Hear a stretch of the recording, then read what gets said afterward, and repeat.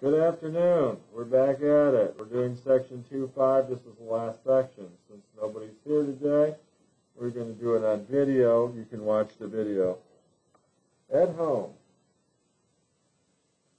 This is another test for zeros of a polynomial. And basically, you should read this section because this is what's going on.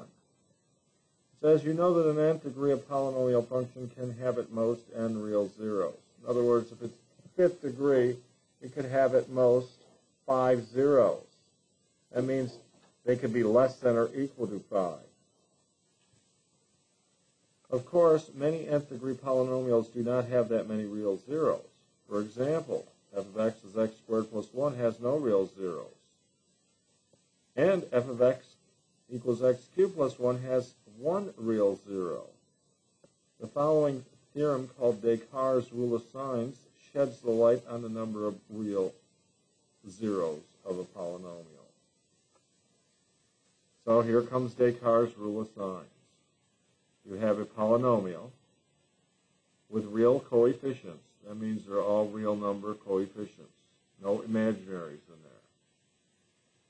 The number of positive real zeros of f is either equal to the number of variations in sign of f of x or less that number by an even integer. Now the even integer, I tell students, is always 2. You're always subtracting 2. So if you don't know what that means, that's what they're doing. The number of negative real zeros of f is either equal to the number of variations in sign of f of negative x or is less than that number by an even integer. What is that even integer? It's 2. What does a variation in sign mean? Variation in sign means two consecutive coefficients have opposite signs. So, when using Descartes' rule of signs, a zero multiplicity k should be counted as k zeros. For example, you take x cubed minus 3x plus 2. What you do is you look here, you see there's a variation right here because it's going from positive to negative, and then one right there, negative to positive. So what I do is a P&I chart. What is a P&I chart? Positive, negative, imaginary. And I'll show you how this works.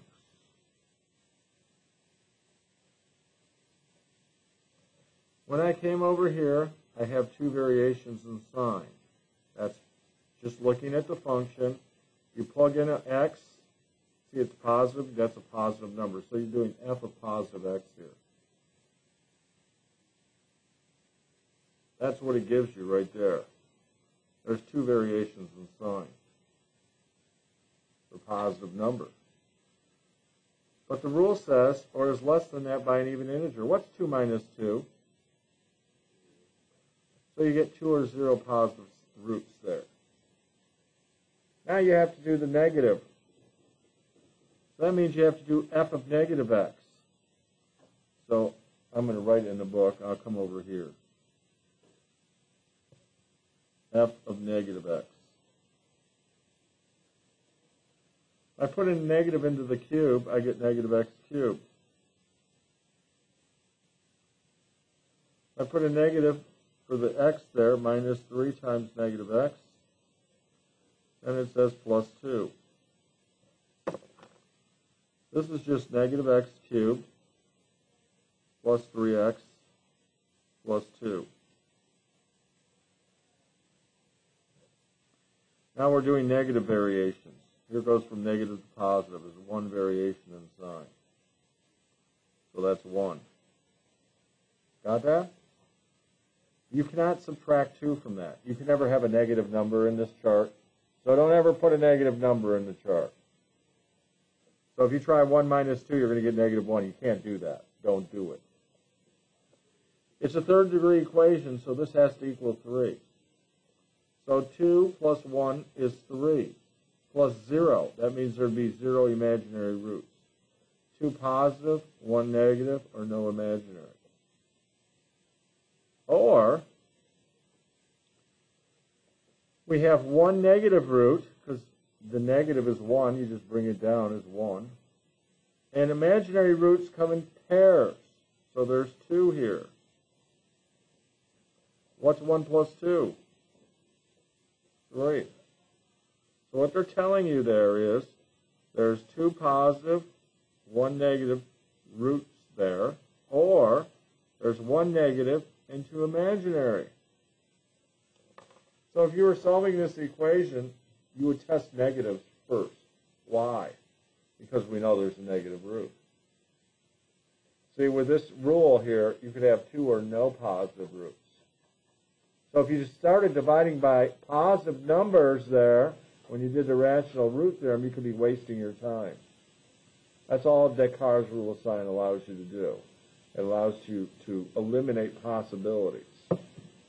So if I was doing this, I would divide by -1 and -2, because the factors of x cubed are 1, the factors of 2 are 1 and 2. So I'd start dividing by negatives to find the roots.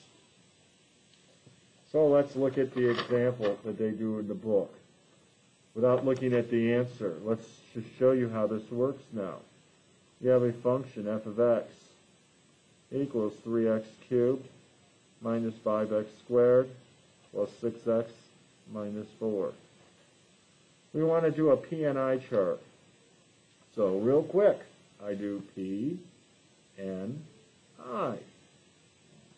I just draw this and do a couple of lines. Can you make more? Are you going to use them all? I don't know, so I do the problem. Now, the positive x is already positive, so all you do is look at it for the positive. You just do going, this is negative to positive. There's one variation. Negative to positive, there's another variation.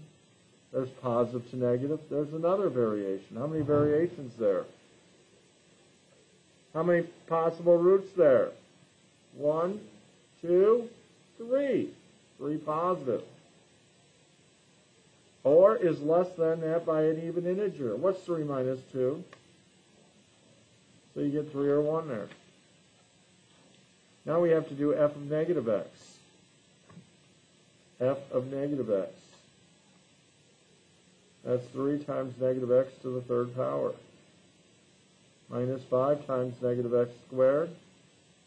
Plus 6 times negative x.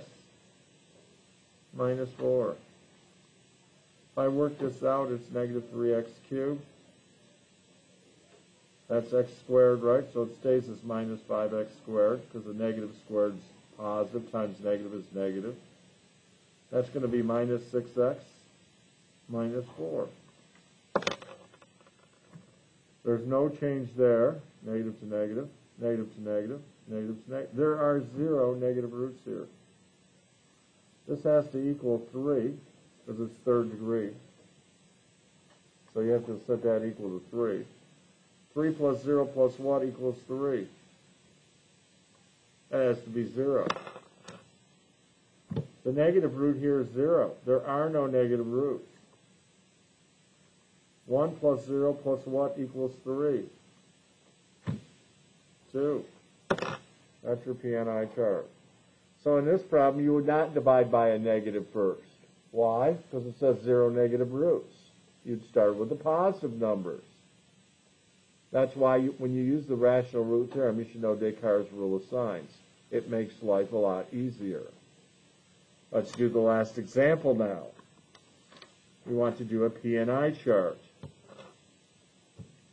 So I do P, N, I. What's P and I? It's positive, negative, imaginary.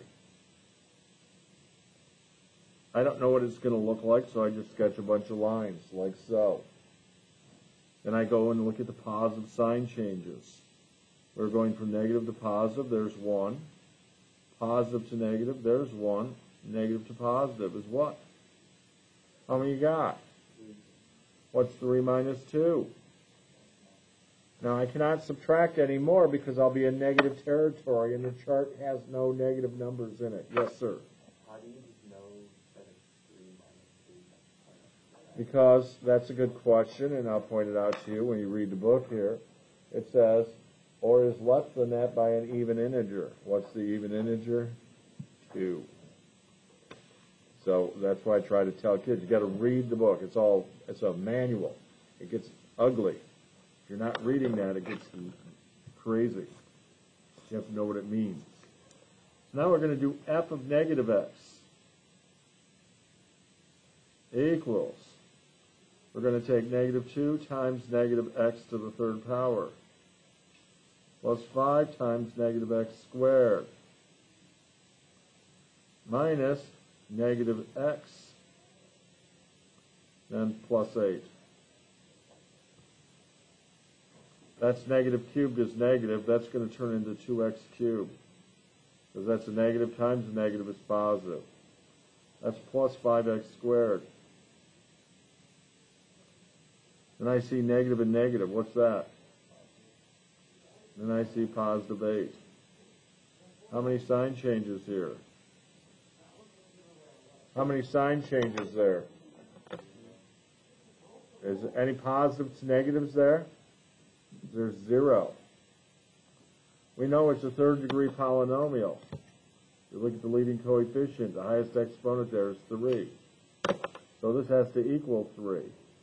3 plus 0 plus what make 3? 0. Negative is 0 here, so there is no negative roots. Imaginary roots come in pairs. That has to be an even number always, so it's 2. Because 1 plus 2 makes 3. That's called Descartes' rule of signs. Now you can use that all the time whenever you do a math problem. So if you were doing like problem number 1 or 3 there, that's a fourth degree equation. You could do a P&I chart there. Let's just do one for the heck of it, so we can make sure we know what we're doing. This would be a P&I chart for number 3 here. So I'm going to do P&I. Again, P&I stands for positive, negative, and imaginary. They can be really big. I don't know what this is going to look like. How many sign changes there? I see positive to negative is 1. Negative to positive is 2. And then positive to negative is 3. I see 3 sign changes. See that? What's 3 minus 2?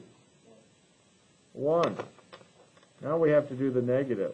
So I'll come over here and do f at negative x. 2 times negative x to the fourth power minus 9 times negative x to the third power minus 18 times negative x squared plus 71 times negative x, and then it says minus 30. If I work this out, that's 2x to the fourth. Negative to even power is positive. This is a negative to odd power. Is negative times negative is positive 9x squared cubed. Sorry, 9x cubed. Negative x squared is positive, but then it's minus 18x squared. That's a positive times a negative is negative. This is a positive. This is going to be negative 71x because it's positive times negative, and minus 30. How many sign changes there? I see 1. Positive to negative. There's none there, none there. So I see 3 and 1. These have to equal 4 now. This would be 0. 3 plus 1 plus 0 is 4. The negative is always going to be 1 there. Imaginary roots come in conjugate pairs, so this has to be 2. 1 plus 1 is 2, plus 2 is 4. Got that? So it tells you there's definitely a negative root there, but there could be 3 positives, or 2 of them could be imaginary. 1 would be positive. So Descartes' rule of signs just tells you what kind of roots are going to be possibilities. So there you go. I hope you enjoyed the video. I'll stop it, and I think this is stop.